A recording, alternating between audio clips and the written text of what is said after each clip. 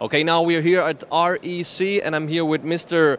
John Harald Gronningen, Vice President for the global sales of REC. Welcome to RERi PV TV. Please tell us in a few words, who is REC, where is it coming from and what is it doing? Sure, I'll do that.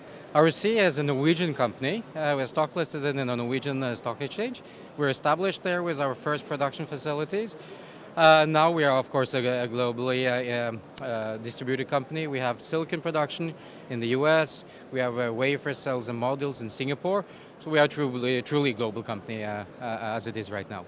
And what is REC expecting out of the Solarexpo 2012? Well, I mean, if you look around, there's a good number of visitors.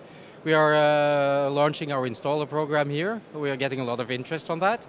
We're also relaunching the partner program, which the installer program is part of, and we're seeing a lot of good traction on that. And in particular, we are seeing quite a positive vibe of the visitors in the trade show.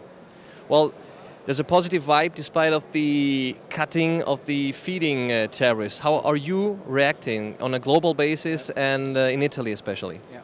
I mean, REC has always been in favor of reasonably priced feed-in tariffs. Over lucrative feed-in tariffs that we've seen in some countries that led to a rapid growth and a rapid decline. It's never good for the industry. Predictable, long-term legislation is what we need.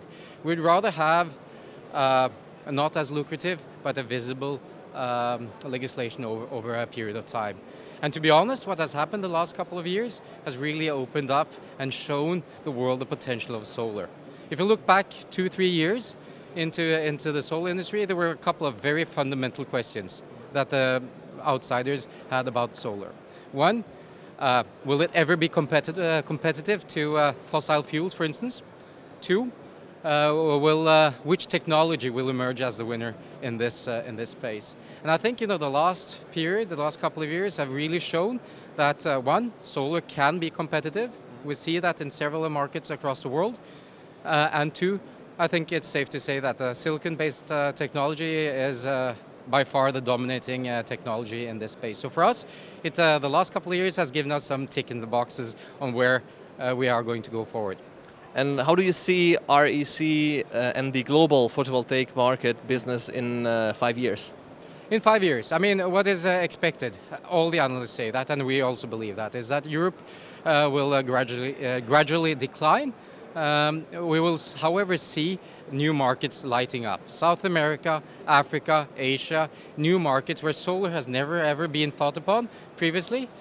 Because we have previously been relying on the feed-in tariffs. Now that the prices have come down, we see volumes in those regions going up. So for the solar industry as such, and for REC as such, being a global company, it's extremely exciting times we're heading into now. Well, thank you very much, Mr. Gronningen, Vice President Global Sales at REC. Thank you very much.